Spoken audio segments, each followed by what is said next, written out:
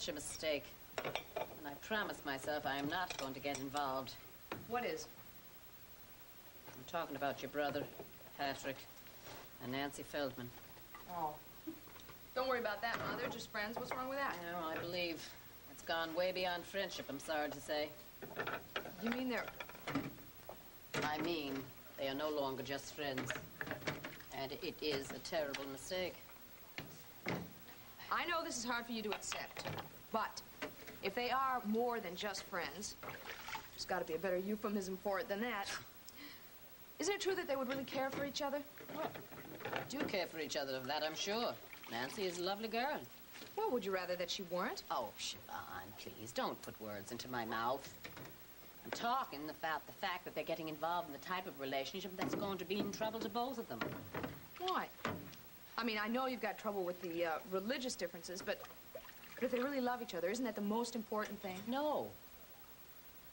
It's far more important who they are, what they believe in, and who their children are going to be. I don't believe you said that. Siobhan, for heaven's sake. I mean, I'm not talking about religious differences that are based on dogma. I'm talking about Patrick's entire Irish Catholic tradition that makes him the person he is. And Nancy's heritage is just as important to the lovely person that she is.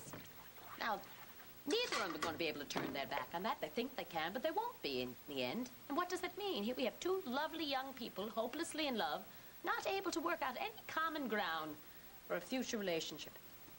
They seem to be doing all right at the moment. Well, they're not married, dear. They don't have children. Plenty of mixed marriages have been successful. Not often. Not when the two people that are involved have families as committed to their faiths as Nancy and Patrick. No. No what? No, I don't agree with you. Well, maybe, dear, that's just because you don't understand as much as you think you do. What's your father going to feel about this? Or Dave, or Beryl Feldman?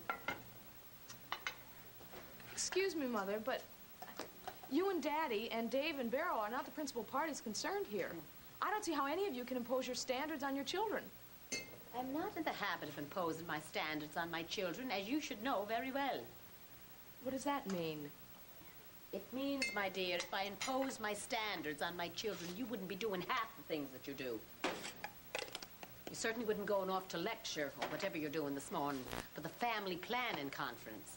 Siobhan, please, I can't sit by and applaud when I see two lovely young people that I happen to love getting involved in a situation that could give them grief for the rest of their lives. Now, sit down. Now, fix your breakfast.